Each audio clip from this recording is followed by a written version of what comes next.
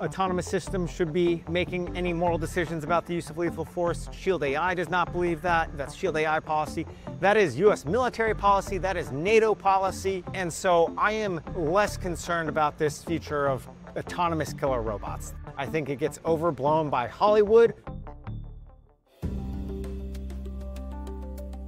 Drones have been used in war zones since as early as World War I, but their importance has grown immeasurably since then. 70% of recent conflicts used drones. And just for a second, in 2010, only 3 countries possessed armed drones. In 2025, these numbers increased to 118 countries, and they continuously grow. So definitely what we see from the war in Ukraine and Middle East, they are tactically, operationally, and strategically absolutely important weapons, and they have become central, not peripheral.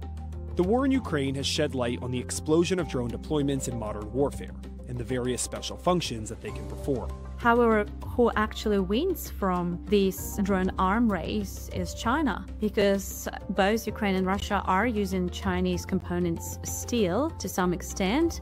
We have seen a lack of those systems from the US. Particularly, we have not really seen the presence of many of American companies in the real battlefield.